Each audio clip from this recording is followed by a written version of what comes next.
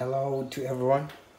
Today I want us to look at figure 2.5, which shows a drainage basin from source to mouth and its corresponding longitudinal profile.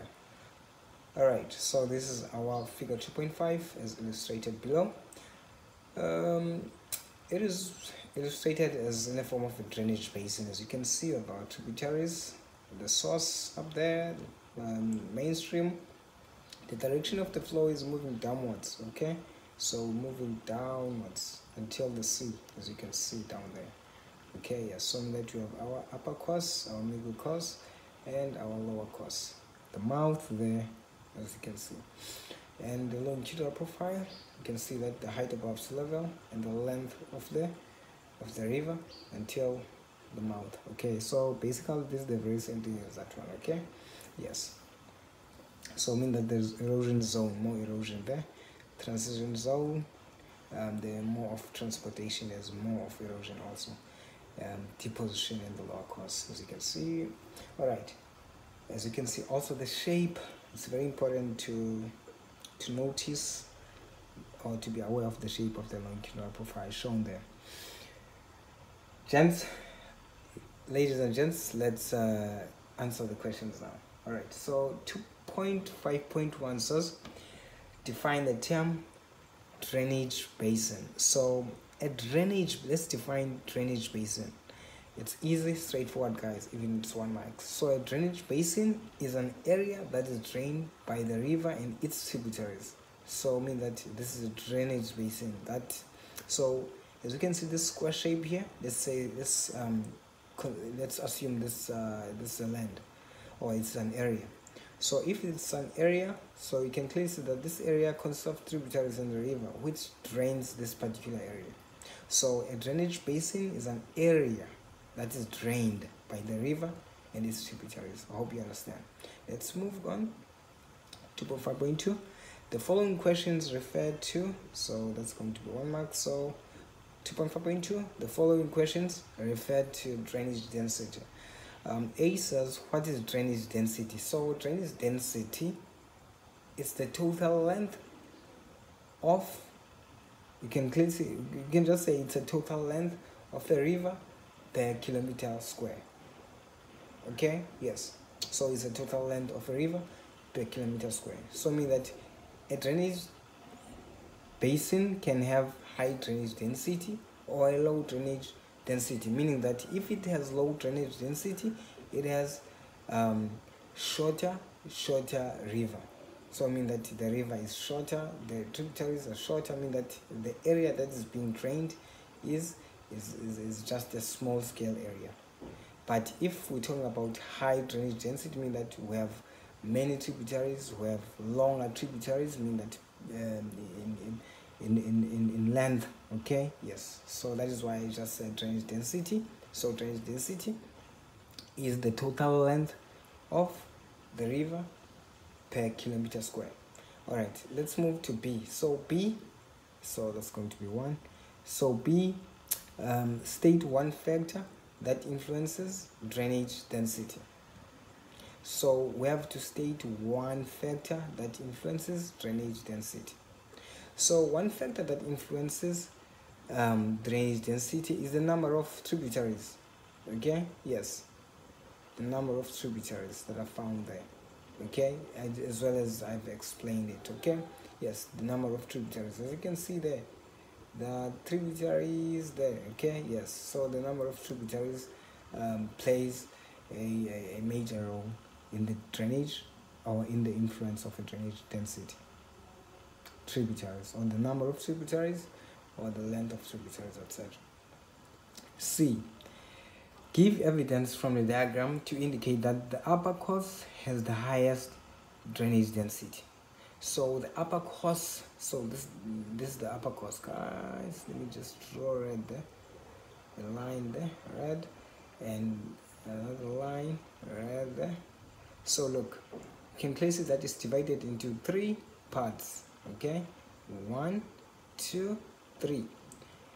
This is the upper course, middle course, lower course. What's the question says? The question says give evidence for a diagram to indicate that the upper course has the highest drainage density. Why we assume that the upper course has the highest drainage density? It's easy to see, guys.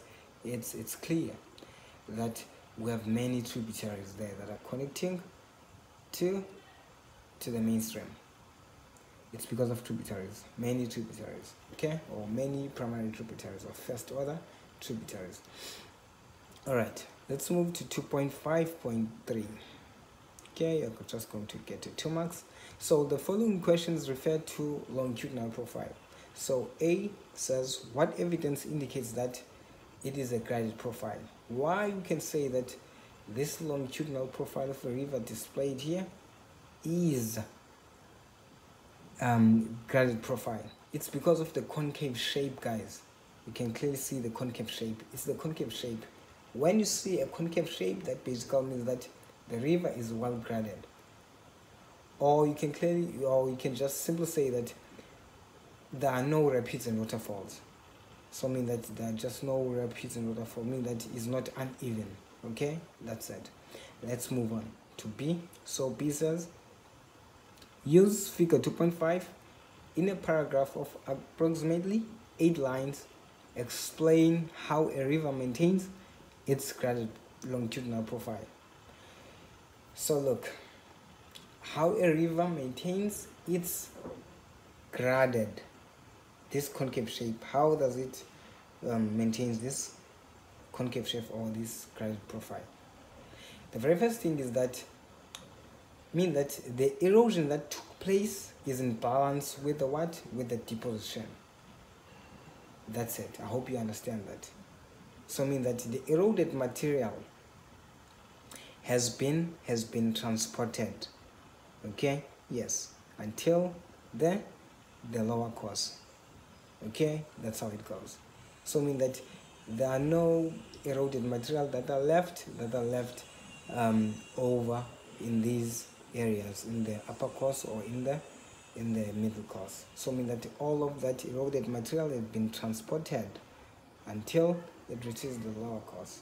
That's it. So that there's a balance between the erosion as well as the deposition.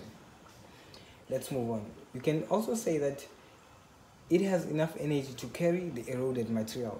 So meaning that the water inside the river or the discharge has much amount of energy or enough energy to carry this eroded material, to push them away until they reach the deposition or until they reach the lower course. You can also say that the downward erosion creates the steeper gradient in the upper course. Okay, yes. So that there is downward erosion here that takes place. Okay, yes, that takes place. So that is why we have a steep gradient here, as you can see. So as we've shown the steep gradient here, that basically means that there is more of vertical erosion that is taking place there. Okay, yes, or downward erosion. All right, let's move on. So also, let's talk about the middle course right now. Let's just give a point in the middle course. So in the middle course, with a number of tributaries, there is sufficient water to carry the medium-sized particles. So in the middle course, there is more of responsibility of transportation. You should know that. So if, let's say for example, if the middle course wasn't able to transport these materials or this eroded material, that basically means that the profile was not going to be graded or the maintenance was going to be lost. So since now the middle course has this this supply from its tributaries, because it's being endowed with many tributaries, okay, or it's being characterized with many tributaries, let's say, okay, yes. So meaning that there will be more, or there will be sufficient water to transport the eroded material, so that it can also be clear until the lower course. And that's it. And I think that's the end of our revision. Have a great day. Cheers. Thank you so much. Don't forget to subscribe, guys. Bye.